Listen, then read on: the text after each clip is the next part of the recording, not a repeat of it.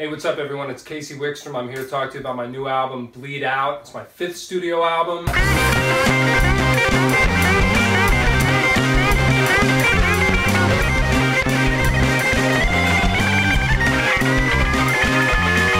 So here's the backstory of the album. 6 years ago, I was nearly killed by a drunk driver. I broke my knee, my arm, my back. My face was totally ripped apart. My spleen was removed. They had to fix my liver. I needed a blood transfusion. It was the most intense thing to ever happen to me. I spent the next 4 years after that spiraling down into drug addiction and suicidal depression. I was just trying to stay alive while I wrote and recorded all the music that I could. Coming back from that and getting healthy and sober again was the hardest thing that I've ever done. My newest album, Bleed Out, is really a testament to everything that I've been through. It deals with the aftermath of the crash, from my drug addiction to my sobriety to my eventual self-acceptance. So it really means so much to me, and I want everyone in on it because I know that so many people care.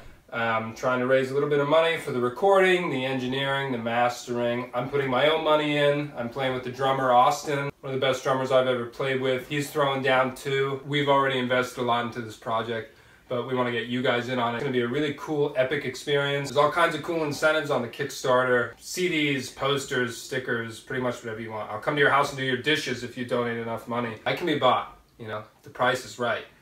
I know a lot of you guys are asking when's the next album, so it's now, and I want you guys in on it too. So donate what you can, tell your friends. Every 55 bucks that you donate is another hour in the studio that we can make this thing happen. Let me know if you have any questions, and check out the videos, website, get involved, subscribe to the email, and we'll do it together. Thanks.